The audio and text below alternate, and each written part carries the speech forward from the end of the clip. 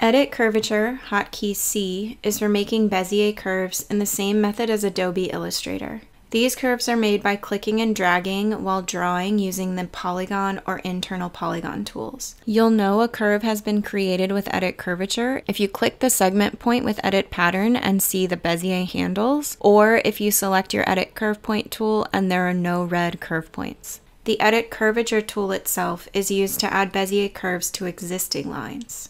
Click and drag the line to create the curve. Drag to edit or return to your Edit Pattern tool to adjust the curve using the handles at each endpoint. Hold Shift while adjusting to lock the handle into a right angle. Hold Control to lock the handle into the existing angle of the pattern. To create more complicated curves, additional segment points need to be added to the line in order to adjust the handles at each point.